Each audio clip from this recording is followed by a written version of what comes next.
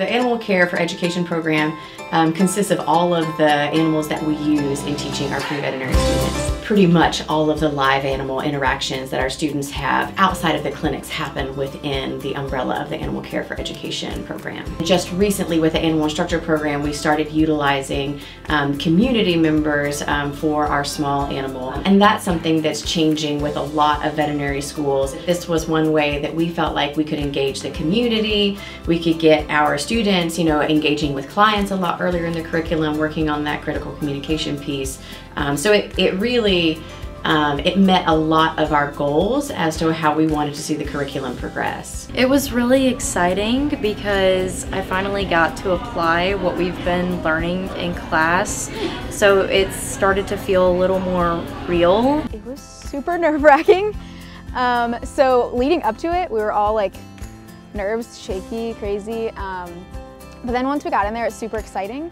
For me, it was really nice because I got to take some skills that I've done before, and that made it a little more comfortable, but then I got to practice new skills that I've never done before. I'm definitely a hands-on learner. Hands-on and visual are super important for me, and I think these labs are extremely important so that we can learn how to do things and see things not just from lectures or PowerPoints or textbooks that we may have read, but we get the real life experience, being able to learn all of those things in a more of like a high stress environment, and learning how to act under that pressure and perform under that pressure is really important. I think Blacksburg is such a good area for us to study in. I feel like they're a really welcoming environment.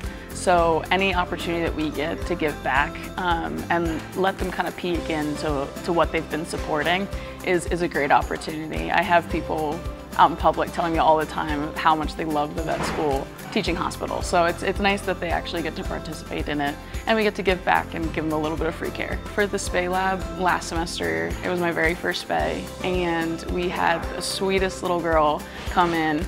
Well, her owner was a nurse, and she understood how exciting the moment was for us, being in a teaching hospital herself. And so when we brought the dog back out to her, she had 3 little goodie bags waiting for all 3 of my partners.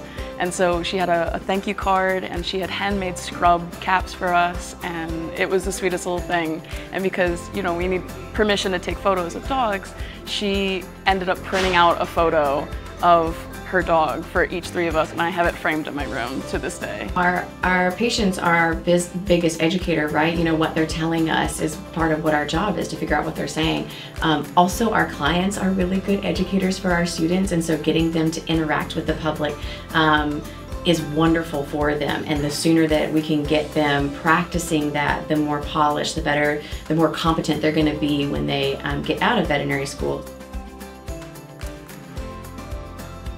It kind of depends on which program you're trying to participate in. So the physical exam program, that definitely has to be an extroverted dog to participate in that, because there's lots of students, hugging and petting and examining and doing all the things. So that one for sure has to be a particular kind of animal. For the spay and neuter, just pretty much intact animals that need this service provided to them is basically what we're looking for with that.